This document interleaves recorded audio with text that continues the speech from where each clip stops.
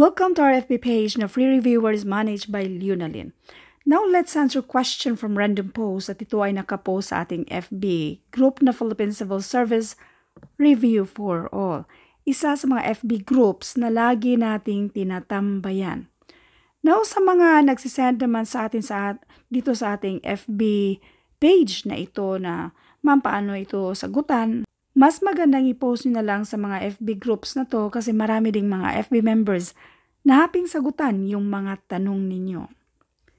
Now, this is negative x over 3 minus 11x over 6 equal to negative 11 over 4 plus 2x. Ang pinakatanong nito ay yung value ni x.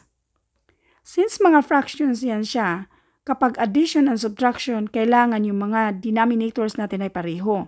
So, hanapan natin ang least common denominator. And by the way, para sa detalye, pwede nyo i-search yung least common denominator at idugtong lang yung Lunalyn para mas madaling ma-sort out yung dati na nating na-upload regarding sa pinakadetalye kung paano hanapin yung least common denominator.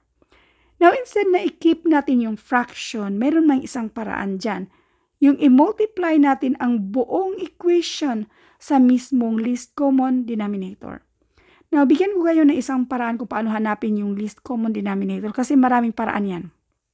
Maraming ways para hanapin yung least common denominator. First, sa lahat ng mga denominators, si 6 ang pinakamataas. Doon tayo mag-base. Si 6, pwede siya ma-divide sa 3 pero hindi sa 4. Next, multiple of 6, 12. Si 12 ay pwede siyang ma-divide sa 3, pwede sa 4. Therefore, yan yung least common denominator natin, yung 12. At yan yung gamitin natin pang-multiply sa buong equation. 12 times negative 5x over 3. Para mas madali, pwede namang 12 divided by 3, and this is 4. 4 times negative 5x, this is negative 20x. So therefore, this is negative 20x. Next, kopyahin muna natin itong minus sign. 12 times 11x over 6. Pwede namang 12 divided by 6, and this is 2. 2 times 11x, and this is 22x. So therefore, this is 22x. Next, yung equal sign mo na. So 12 times negative 11 over 4. Again, minumultiply natin yung buong equation by 12 para mawala yung mga denominators natin. So, sa multiplication of fraction, numerator to numerator, denominator to denominator. Pero pwede naman ganito, 12 divided by 4, and this is 3. 3 times negative 11, and this is negative 33. So, therefore, this is negative 33. Next, 12. 12 times 2x, and this is 24x. Next, ipagsama natin yung mga like terms. Now, itong mga like terms na ito, at meron tayong negative 33, para direkta tayong mga positive yung mga numbers natin. Itong si negative 33, since negative yan siya, i-transfer natin sa kabila, magiging positive yan. Positive 33. In other words, nag-add kasi tayo ng 33 to both sides para makancel si 33 dyan. Napapansin nyo ba na itong mga ginawa natin na transfer yung mga variables, yung mga like terms, ay ganun lang din naman sa mga word problems na sinosolve natin. So, importante pa rin ito sa inyo, sa lahat, lalo na sa magtitake ng civil service exam. Now, we have negative 20x plus negative 20x minus 22x. X yan siya. Pareho kasi silang negative. I-add lang natin yan siya. So this is 42. Kopyahin yung x, kopyahin yung negative sign. Isa pang paraan. May utang kang 20x. Uutang ka pa ng 22x. Ang utang mo ay 42x. So therefore, that is negative 42x. Diyan na muna yan siya. Itong negative 42x. So, itong 24x, i-keep natin si 24x. Now remember, dapat natin ipagsama yung mga like terms. So therefore, ito ay i-transfer natin sa kabila. Ang value niyan pala, kasi sinosolve na natin yan, which is negative 42x. Yung negative 42x, kapag matransfer na sa kabila, positive na yan siya or pang-add na siya dito sa kabila. So therefore, that is 24x plus 42x, and this is equal to 66x. At kopyahin lang natin itong 33. Next, kailangan natin i-isolate si x para makuha natin yung value ni x.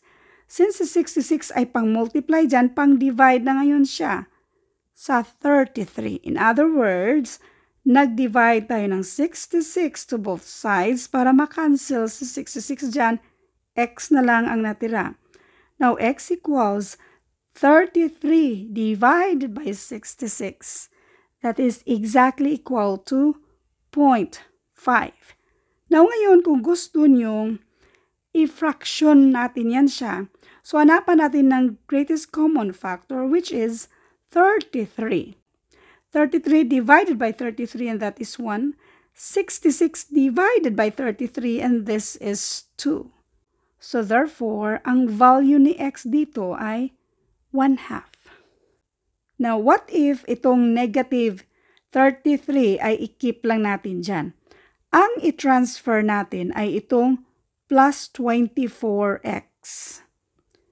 So, i-keep lang natin itong si negative 33. Now, kanina na-solve na natin ito, which is equal to negative 42x. Now, ngayon itong 24x, since pang-add siya dyan, pang-minus na siya dito sa kabila. Now, simplihan ulit natin ito. And by the way, kung gusto nyo mapanood yung detalye sa unlike signs, ganito lang ang pag-search, unlike signs, tapos idugtong lang yung Leonalyn para mas madaling makita ba yung dati na nating na-upload regarding sa kung paano mag-add and subtract ng mga unlike signs. So ngayon may utang kang 42x, uutang ka pa ng 24x. Ibig sabihin, mag-add tayo. So this will be 66x. At huwag kalimutan yung minus sign. Bali yung utang mo ay 66x equals negative 33. Now, kailangan nating i-isolate itong x para makuha natin yung value ni x. Since itong negative 66 ay pang-multiply dyan, pang-divide na ngayon siya sa negative 33. In other words, nag-divide tayo ng negative 66 to both sides para makancel yan siya, x na lang ang natira. Now, x equals negative 33 divided by negative 66. Remember, kapag mga negative, mag-multiply tayo ng negative, positive ang sagot dyan.